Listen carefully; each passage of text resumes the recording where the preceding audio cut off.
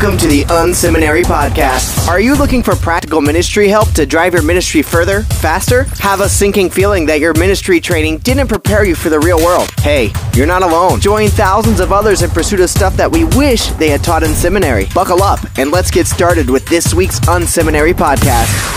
Well, hey everybody, welcome to the unSeminary podcast. Thank you so much for listening in. My name's Rich, the host around these parts. I know that you're really busy at your church. You've got a lot going on this week as we head into the weekend, and I'm just so thankful that you would take some time out to listen in. And today we've got a real treat. Our guest on the show today is Dr. Thom Rainer. He is the president and CEO of LifeWay Christian Resources. You've probably heard of Thom before, so he doesn't need a huge introduction. He's written over 24 books. On top of that, he's got a great blog, incredible podcast. Welcome to the show, Doctor.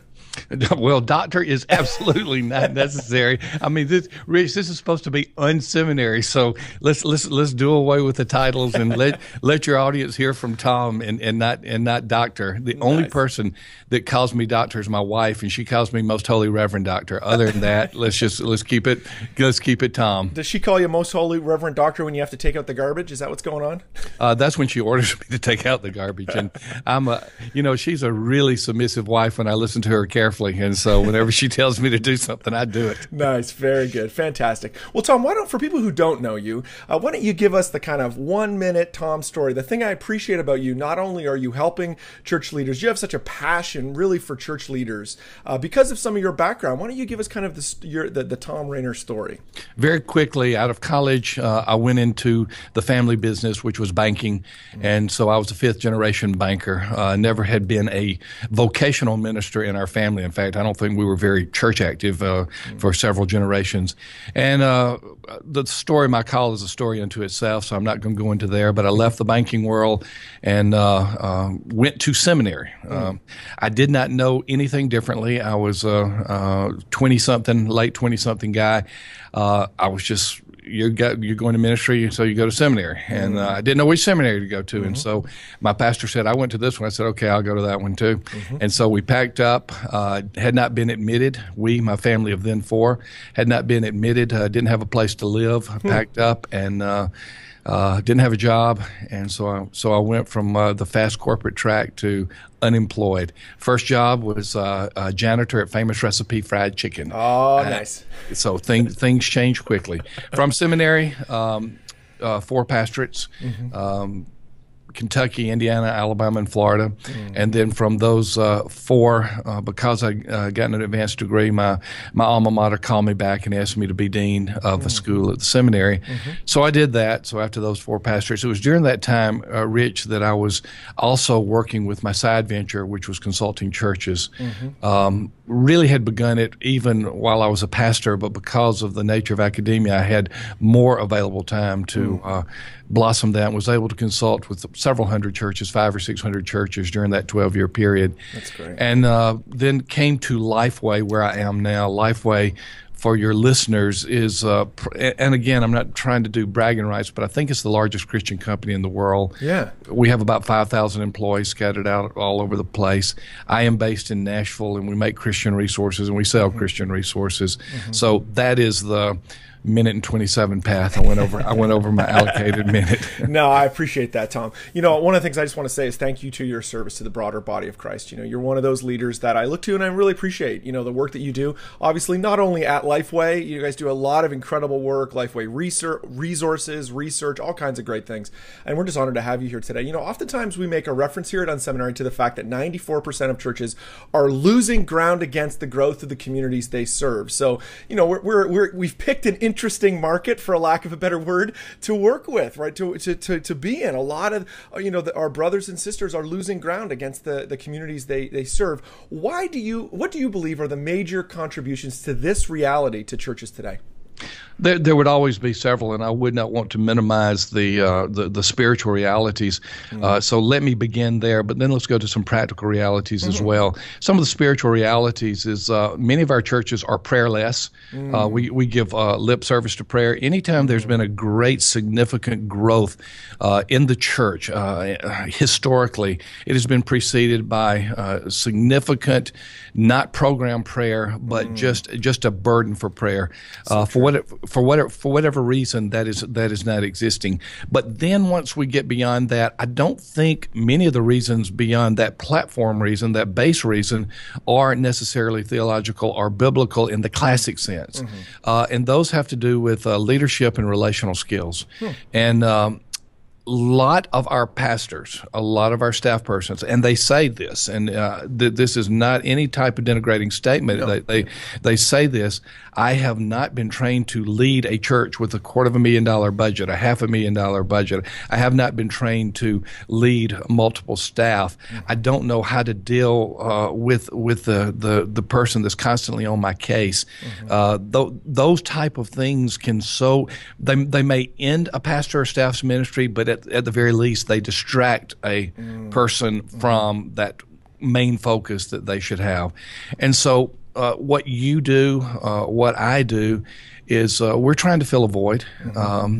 It's not necessarily a void created by the seminaries, but it is a void that is there. Right. And so without these types of basic leadership relational skills, that takes place. There's a third factor, and I said prayer.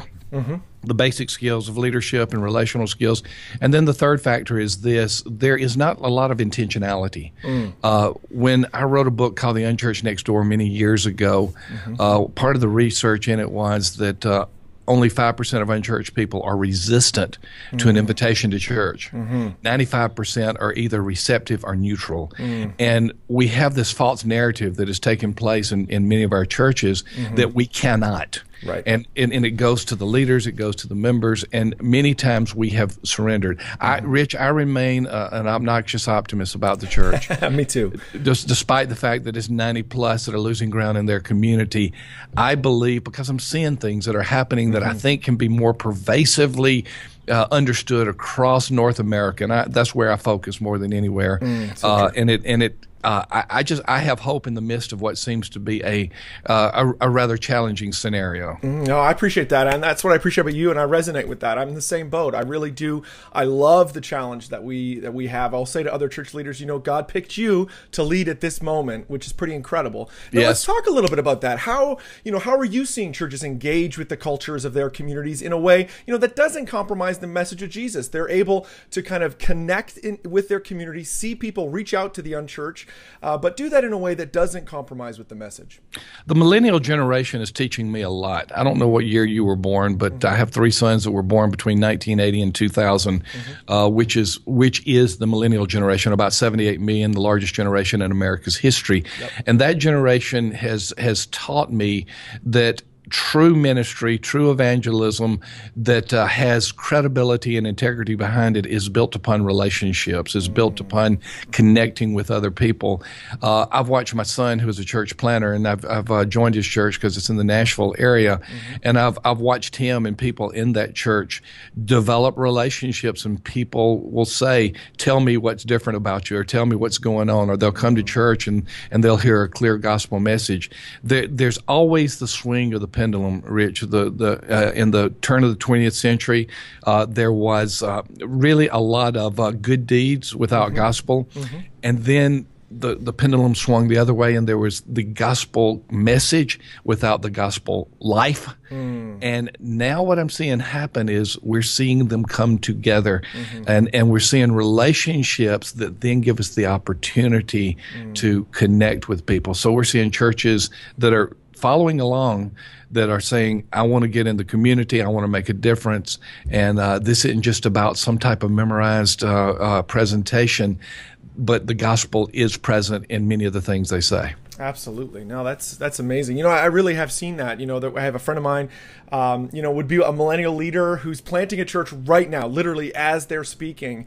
And for him, it's very clear that it is both about the demonstration and the proclamation of the gospel. That they're worried about kind of the traditional thing. I'm a Gen Xer. I'm in that 1974, literally at the very bottom of the boom and then the bust. I was the least amount of people born in the year I was born. Wow. In our country. But his church is interesting because they really are trying to do both and hold really both very high, which is incredible. Are you seeing that as a trend, this kind of community service oriented kind of evangelism, for lack of a better word, as a trend across the broader church today? I'm seeing it as a trend across more younger churches, and I'm hoping that that will become an influence of the older, more established churches. I have a kind of a mentoring ministry to pastors and others as well, and many of the older pastors now not necessarily, I'm a 61-year-old. I'll be 61-year-old, so I'm not talking about necessarily as old as I am, but from the mid 40s and up, and they're asking questions about what do I need to be doing, how do I need to change. So there's an openness to this older leadership to do the things that some of the younger leadership is doing, and I'm hoping that the training of the experience and then the training of what I'm doing currently as a young can flow both ways. Very cool, very cool. Well, changing tack a little bit. If you were starting out in ministry today, you stepped out after seminary, you're going back into that first pastorate, knowing what you know today, what would have you done different when you started out in local church ministry? Gosh, almost everything. First thing I'd do is fire me because I know I'm not competent to lead a church. I mean, one of the reasons I'm not there is because there's so much about being a pastor and being a leader of a church. There's one of the toughest jobs in the world, and I would doubt my own competency. I told Nellie Jo, my wife, one time that I was thinking about writing a book of that, mistakes I've made in ministry. She said, "No, that'll be a multi-volume series." So I have not gone that path. She was willing to contribute to that. Is that what you're saying? She's like, I got a few ideas. I think she had a few volumes, and not just a few, not just a few ideas. There would be so many things that I would do differently. For one, sometimes I blame it on my introverted personality, but that's no excuse. I tended to be less relational instead of more relational. I tended to spend more time in my office working on the message instead of working on the relationships with people. I never got that balance exactly right. I advocated, especially in the established churches, since I served 4 of them, I advocated a leadership style that was incremental, that could take the people with me instead of getting too far ahead. But I always got too far ahead, and it brought me problems. And I think the major reason behind it is I don't think I ever went into a church with a long-term view. I think I went into a church thinking, what is the next church? Now, I'm not advocating that you're not supposed to leave a church after 3 or 4 years, but unless you're going into a clear situation where you know you're going to leave, like maybe a small rural church that while you're at Bible college or seminary and okay, when I graduate, I'll leave there. I made the mistake in my other churches of saying, okay, I'm coming to this church and what's next? I'm coming to this church instead of saying, what now? And I was never present enough. And climbing the ecclesiological ladder, looking to the next thing, those were some of the biggest mistakes I made, which means I never really invested in the community because in the back of my mind, I wasn't going to be in the community long. So I made a huge mistake in how I approached church life because I was not ready to invest for the long haul. Even if I didn't stay for the long haul, my mindset needed to be, I'm here as long as I'm here, and I'm going to invest. Oh, wow. I hope that encourages leaders who are listening in today. I know there's a lot of church, leaders and pastors who do find themselves maybe a little bit discouraged, and you can pull back from your people. Maybe not physically, but even just emotionally and mentally, and you kind of begin to put distance, which then becomes a vicious cycle. We know that, right? It pushes in, and then ultimately, you do. I appreciate, what you're saying there. We have to lean in on the communities that we're in today. This is where God's called us to today. Let's do that. Absolutely. Who are you learning from these days? You're a leader that a lot of people look to. What are some other churches or organizations? It can be anything. It can be a Christian organization or not that inspires you and motivates you. I have to say this. I have a network that is a very natural network of pastors and church leaders through an organization called Church Answers. And it is just it's basically a subscription-based mentoring and different levels of mentoring. You would not recognize the churches most likely and the leaders that are inspiring me because they do not have the marquee that a lot of others do. I'll give you one example. He has the classic name for a pastor. His name is Chuck Angel. I mean, can't make that up. Yeah, who is our pastor? He's an angel. He's just an angel, and he is a pastor of a church called Foundry in the Denver area, and Chuck got there. The attendance had been 186 to 190 for about 12 years in that tight range of average attendance, and now against the human odds that people said it couldn't be done, the church is at 500, 600, and it's a storefront church, and they're doing things that are even many times countercultural. Means that we do things that are new. He's doing some countercultural things that are kind of retro, and he's reaching some people when they said it could not be done. Highly relational, highly connected with people, but methodologically he's just a genius. And so the world does not know Chuck Angel. Maybe a few more will know him after this podcast. But that is a clear example. The blogosphere and the podcast world has some select leaders that are really putting out some good stuff. You're one of them. Oh, thank you. Appreciate Nelson that. Searcy, fantastic. more on the established church level, is putting Kerry Newhoff. Fantastic. Kerry's great. Yeah, I read his stuff continuously. Though Ron Edmondson doesn't, in my opinion, put out enough of the information, he is one of the best, and he has taken a long-established church in Lexington, Kentucky, and turned it around. And I read everything that he writes. You know what I want to see is I want to see more of the riches out there, because the field is not crowded enough. We need more people speaking into the leadership of churches on a very practical level. There's a lot of people speaking into it on a theological level, but on the practical application, I'd like to see a lot more. Those are just a few examples. Oh, I appreciate that. Thank you so much. Yeah, some great leaders. And a number of those guys actually been on the podcast. Great stuff for sure. Well, Thom, I really appreciate you being on the show today. Anything you want to say in parting, to our listeners? And then how can people get in touch? I want to make sure they tune into your podcast. One of the best. I love it. It's literally, when it comes up, boom, I listen to it. Thank you. How can people get in touch with you?